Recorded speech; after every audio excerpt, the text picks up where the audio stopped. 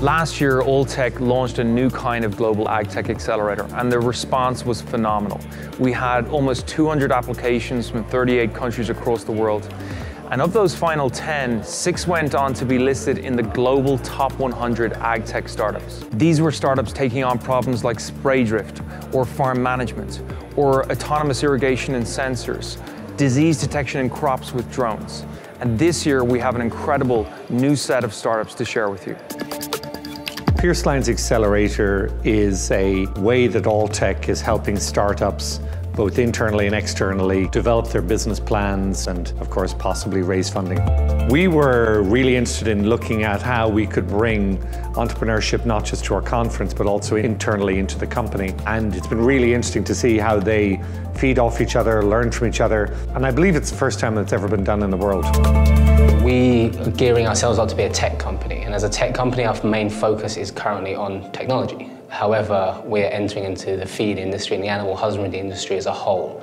And Alltech are kind of one of the leading players in this area. So to have that kind of standing on the shoulder of giants ability is fundamentally important for us. So everything from marketing strategy to distribution channels to finding suppliers, from legal and regulatory help. So it's been a really, really big help for our team at Truly in bringing this business to fruition. Ability to work with other founders, the program itself, and the ability to come out of it with deliverables, a better pitch, a better slide deck, escalating our product and our road to market.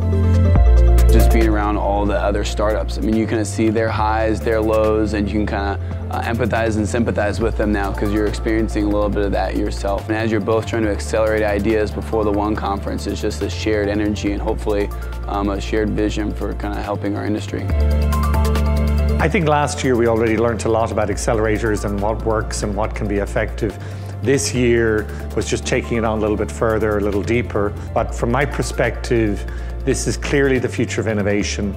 It's clearly the future of agricultural innovation. This is the opportunity to really dramatically disrupt traditional business and produce food in a way that's more sustainable.